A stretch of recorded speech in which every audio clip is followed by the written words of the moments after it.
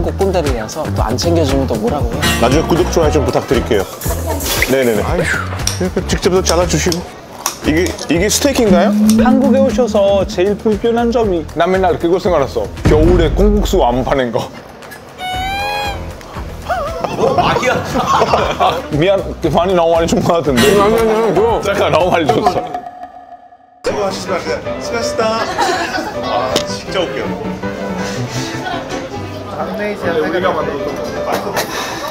난 여기 살긴 너무 힘들어요. 그래도 한국 분들이라서 또 안 챙겨주면 또 뭐라고 해요? 저 뭐 드시겠습니까?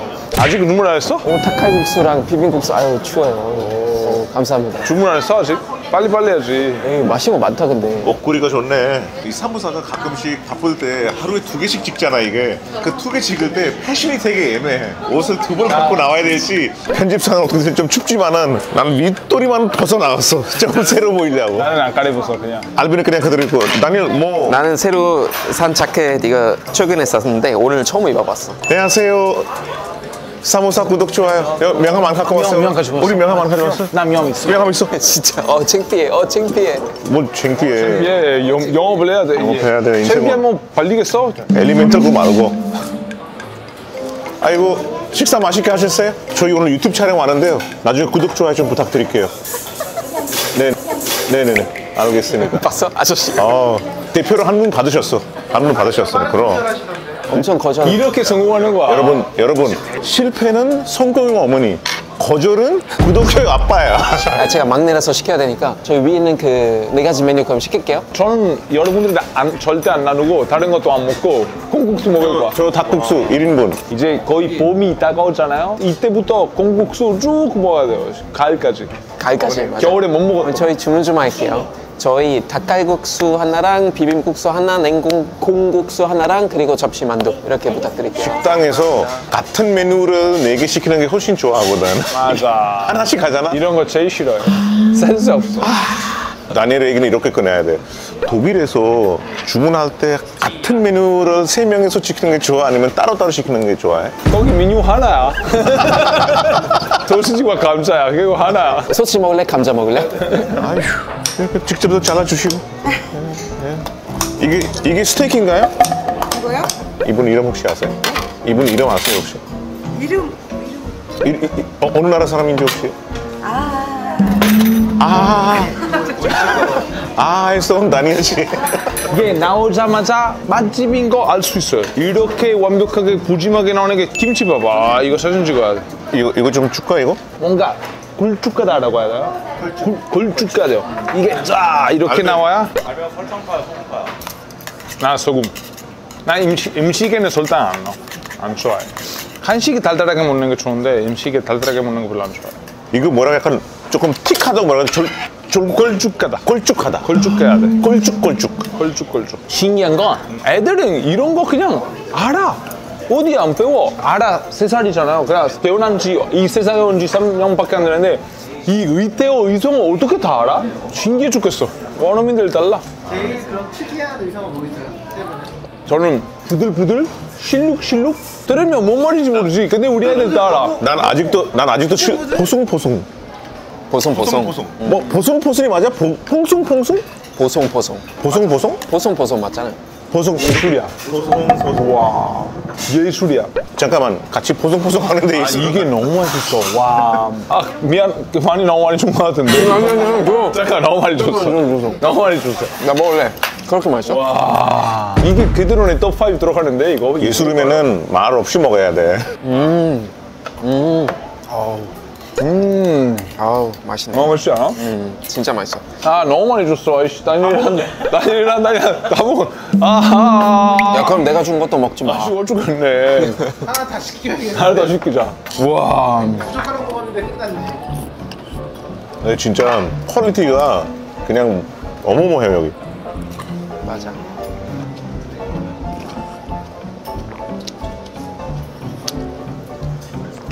여기 진짜 맛있어요. 여러분 콩국수 좋아하시면 그냥 여기 오세요.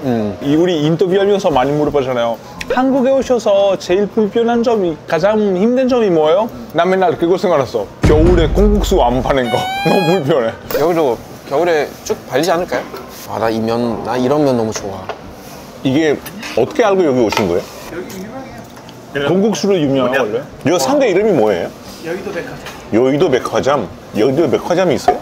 야, 형 것도 너무 맛있다. 닭칼국수가 진짜 맛있어. 먹어봐. 면이 진짜 완벽한 알덴테 면이야. 음식을 진짜 좋아하는 우리가 맛으로 표현하잖아. 야, 이게 진짜 양념이 딱 이렇게 있고 야채 맛이 있고. 내가 정말 좋아하는 요리를 말 없이 몸으로 표현한다면은 비빔국수. 몸으로 어떻게 표현할까? 이게 비빔국수다. 다시. 비빔국수. 알베는 막국수를 몸으로 표현하다면.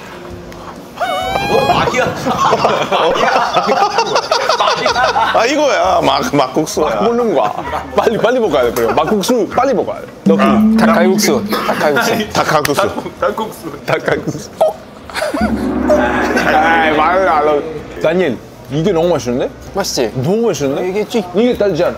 달지 않고 담백하고 이 매운 맛을 김치로 낸 거예요. 와. 그 야채가 신선해 되게. 와 너무 맛있어. 다니엘은 나한테 비빔국수 이거만 줬어. 아니야, 나 면 줬어. 나 면 없어. 그냥 이거밖에. 형이 먹었지. 내가 아까 줬어. 입도 안 됐어. 영상 돌려보세요. 나 진짜 면을 줬는데. 얼마 전에 전 사실 차가운 음식 그렇게 좋아하지는 않는데, 그래서 냉면도 잘 먹고 콩국수도 그렇게 자주 정말? 안 먹는데, 진짜 더운 여름 아니면은. 근데 여기는 진짜 한파일 때도 먹을 수 있는 콩국수인 것 같아요. 여기 만두가 이미 있어서 알베 형 많이 먹어. 빵 있으면 저 찍어 먹어. 그런 생각하고 있어서 아빠만 했어요. 하나 더 시켜. 그래가지고 우리도 조금씩 먹고 싶어서 그래 사실. 너무 조금만 줬어. 이모님, 저 혹시 콩국수 하나만 더 주실 수 있을까요? 와 이모? 이모님. 이 뭐야? 누나? 누나라고 해야지. 이제 우리 또 나이가 많아서 누나라고 해도 돼. 요즘 인생의 낙이 뭐야 요즘? PT 받는 거예요. 나 일주일에 5일 정도, 4일에서 5일 정도는 PT 받고 있어. PT 여자분이셔? 남자분인데. 그래서 티가 안 나네. 나랑 띠동갑이고. 더 어리. 진짜 열심히. 밑에 위에. 밑에 띠동갑이고. 아니 어떤 위에 사람들 무시하는 거야? 웃는 게 뭐야? PT 하는 사람 나이 많아. 럭키한테 이런 거 물어. 이게 무슨 웃음이 나오지 여기서? 매번 그러면 부위 다르게 해? 당연하지. 특히 뚜 운동이랑 콜 운동은 우리가 아는 곳들을 매수를 너무 많이 했으니까. 네, 여기 너무 맛있어가지고 잘라주죠. 예술이에요. 이렇게 깨끗이 먹으면 뭐 칭찬 같은 거는 칭찬 당연하죠. 저희 빵만 있었으면 다 긁어서 먹었을 텐데. 죄송한데 넌 다음에 사올게요.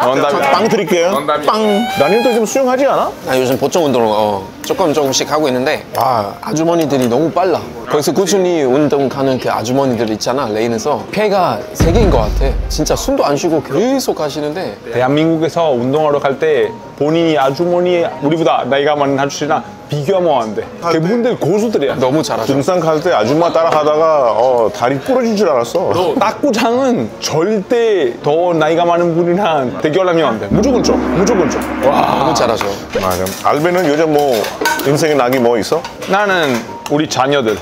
그거는 뭐 저도 우리 와이프. 와이프가 낙이야, 와이프. 수영 아니야. 좀 늦었어. 해줬어. 진짜 그거 행복이야. 물론 와이프도 그런 거지만 이 애들 보면서 행복해. 우리 요즘 뽀뽀를 많이 해줘서 우리 애들 나한테 뽀 받는 거 제일 싫어해. 가까이 가기만 하면 이미 이래. 얼마 전에 외국 짤에서 봤는데 엄마가 아기 낳고 아기가 이제 몇 개월밖에 안 되나 봐. 아기 이렇게 들고 너 때문에 내 첫사랑 뺏겼어. 남편이 와서 아기한테 가고 하네. 귀여운 영상인데 되게 귀여웠어. 맞아. 그럴 것 같아. 근데 모든 사람들이 다 아이들 좋아하는 거 아니야. 그럼 우리 와이프 애들보다 나를 더 좋아하는 것 같아 아직. 진짜. 뭐 알베르토 아이랑 그렇게 차이가 안 났어도 그럴 수도 있고. 그렇지 그럴 수도 있어. 똑같은 아이지. 여기 사실 나 당뇨만 없었으면 5그릇 가네 여기. 인도 사람 입장에서는 뭐 세 개 다 각자 매력 있지만은 그래도 비빔국수는 10명 중에서 7명한테 인기가 많았죠. 그치. 그 매콤함에 그 국수랑 야채 그 맛이 딱 색깔 자체가 인도 사람들이 국수로 상상할 때 하는 맛 생각이야. 또 우리나라도 이 차가운 면이 뭔가 선입견 있어 그런 건지 평소 안 먹다 보니까 누들을 차갑게 먹는다고? 조금 그럴 수가 있어. 나 이거 좋아하는 이유가 아마 이거 파스타 같아서. 그치. 콩국수 진짜 파스타 같아. 여기다가 파마산 치즈 조금만 뿌리면 끝인데? 맞아. 그럼 우리가 다음에 먹을 메뉴 한번 정해볼까요? 저는 남산 돈가스. 왜냐하면 4월 달에 그쪽도 벚꽃이 엄청 이뻐요. 돈가스 가고 남산 공원 한 바퀴 돌고. 최고야. 저는 평양냉면 먹고 싶어요. 평양냉면? 저 한번 손리단길에 주세요. 우리 잠실. 그 돌싱포맨 찍을 때 알베 앞에 집 앞에서 우리가 촬영했었는데 거기 그 돌솥 밥이 진짜 맛있었어. 그것도 진짜 맛집이었어. 잠실은 우리 송파구 맛집이 끝도 없어. 송파구가 이탈리아 수준이네. 브라더 그 하나 추천했어요. 그 송파구의 나리식당은 어때? 나리식당도 가봤고, 나리식당도 가봤고, 사실 내가 바로 뒤에 사는 군산 오징어도 인기 많고 맛있고, 송파구에서 한 번 말고 여러 번 해도 될 것 같아. 나 맛집 되게 많이 알고 있어. 마포에 제가 꼭 데리고 가고 싶은 곳이 있어요. 하나는 마포나루.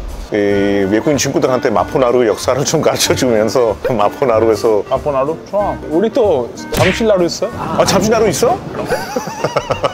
아니 그러면은 두 가지 옵션 드릴게요. 경이랑 길에서 진짜 맛있는 독일 음식 먹는. 나쁘지 않아. 나는 그 독일 음식 언제 먹으려고? 아니 그날 바빠. 아침 시리즈로 그럼 거기 가고 저녁 시리즈로는 고깃집 아니면 진짜 맛있는 막걸리집이 있어요. 왜 맛있을 것 같아? 술 안 먹잖아. 그냥 괜찮아 그래도. 가자. 거기 근데 안주가 안주 먹으러 가자. 가자. 막걸리 집 거고. 사실 난이를 할 때는 낮에 그쪽 일정 짜는 게 좀 무리고 밤에 클럽이나 이런 데 가는 거 좀 하면은 난이 좀 잘 할 텐데 뭐 시간 바꿔서 갈까? 그럼 이태원 오늘 또 이렇게 맛있는 거 먹으니까 촬영 끝나도 우리 수다가 안 끝나네. 이 아저씨 됐어 다. 내가 아까 인생의 낙이 뭐냐고 물어봤는데 음식에서 오는 행복도 어마어마하잖아. 심지어 오늘 날짜로 우리가 녹화 2개 했는데 이렇게 말이 안 끝나게 맛있는 거 먹어서 그런 거야. 그렇지. 그런 얘기가 있잖아요. 진짜 미식가는 적어도 하루에 3번 행복하다고 하잖아요. 식사할 때마다 행복하니까. 그래서 정말 우리가 이번에 정말 너무 맛있는 닭칼국수랑 비빔국수랑 콩국수랑 만두 먹었는데 여러분 여의도 쪽으로 오시면은 꼭 한번 먹어보시기를 권합니다. 그리고 저는 이제 콩국수 매니아인데 여기 서울 3대 콩국수집이 처음 왔던 게 말도 안 되고 깜짝 놀랐어요 먹자마자. 그래서 여러분 진짜 혹시 콩국수 안 좋아하셔도 오세요. 이거 대박이네. 이게 바로 한국의 매력이에요. 우리가 알다. 나 다 먹어봤다고 해도 아직 이런 거 맛을 안 봤네가 있으니까 여러분 이런 거 좀 알려주시고 저희가 남긴 거 아니라 여러분 드시라고 남긴 거 맛있게 드세요. 구독 좋아요 많이 부탁드려요. 안녕.